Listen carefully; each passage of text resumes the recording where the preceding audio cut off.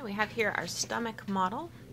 So this is a model that is showing the wall of the stomach. Our food would be sitting up in the space here. This would be the lumen, and then we're moving through the wall of the stomach to the outside. So our three layers are going to be mucosa.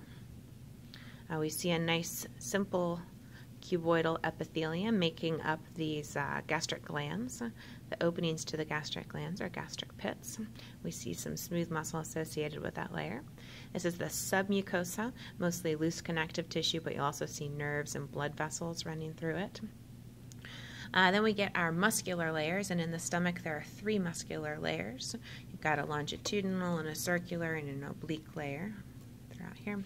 And then lastly, our fourth layer, closest to the surface of that organ, furthest away from the lumen, is our serosa. And that is a simple squamous epithelium and then some loose connective tissue.